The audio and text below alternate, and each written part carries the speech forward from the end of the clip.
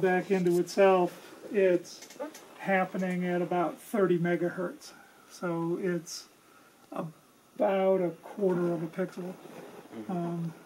So we need to run through some other stuff first to get enough of a delay to actually see an effect of How do you usually delay things if you need to? Running through modules. Each module adds a certain amount of time to go through something. There's no like delay module that you can just like crank it down. It's possible to make one. Yeah,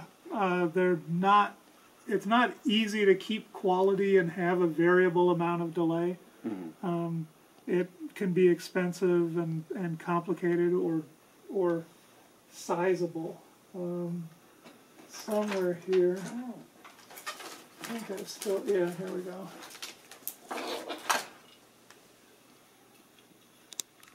Okay, this is 200 nanoseconds. Wow. Variable. Okay. So this is a precision delay line that is used in industry. These things actually, back in the day, cost a lot of money. And this is variable, so you could feed a signal in and then get a tap out of it that you could adjust. And I use it for testing to add a little bit of delay and see the effect of the delay. But it's kind of complicated and big and expensive to add 200 nanoseconds of delay. Yeah. So, and 200 nanoseconds is only a couple of pixels. Yeah. So, Okay. Now, if you've got a digital process going on, then once you've got once you've turned it digital and you turn it back to analog, adding a little memory in, then it's really simple because you've already got the groundwork, you've got the building block there. Then memory's really cheap at that point, and just count how many pixels you want to delay it. So, but in analog form, adding delay is a more complicated thing, and maintaining the quality. You can define a fixed amount of delay and build a circuit that has that amount of delay.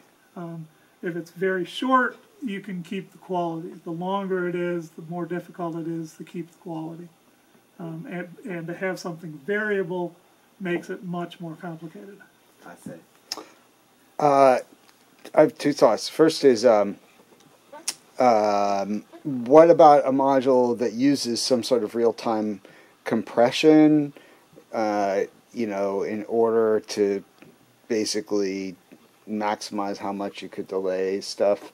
I think I may have told you that I was using a TiVo as a digital delay, and actually in the end I actually liked the MPEG compression. You're talking long delays. I'm talking a few pixels. You're talking, okay. You're talking like seconds. It could go up to 30 hours actually delay. Right. But no, I was talking like to get an echo kind of thing or a feedback repetition. I'm talking a few pixels delay.